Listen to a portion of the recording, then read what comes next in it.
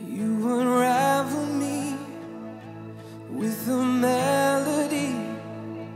You surround me with a song of deliverance from my enemies, till all my fears are gone.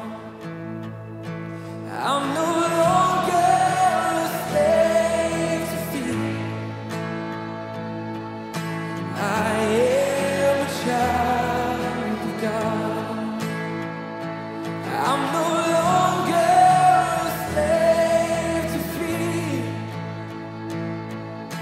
I am a child of God. Thank you, Lord. Thank you, Lord.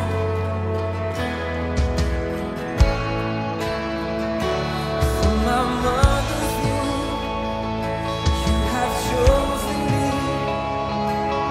Your love has called my name. I've been born again to your family. Your blood flows through my veins. We say, I'm no longer a slave to fear. I am a child of God.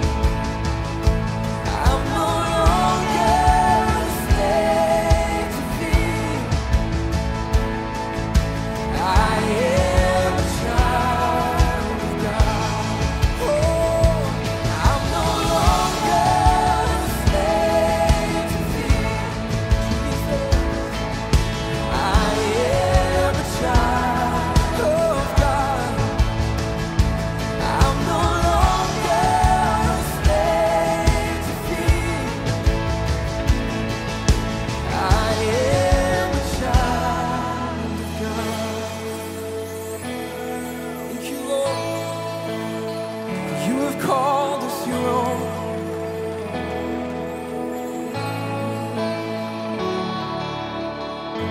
I am surrounded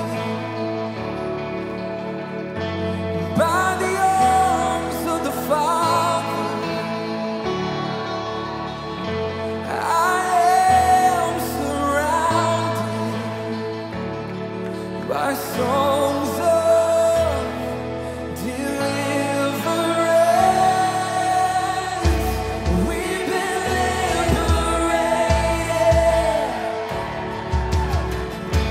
from our bondage.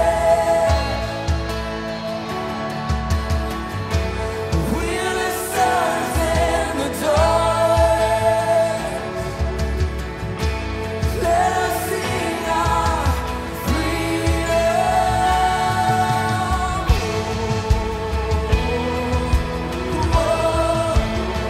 Under the elements of the world. But when the fullness of the time had come, God sent forth his Son, born of a woman, born under the law, to redeem those who were under the law, that we might receive the adoption as sons.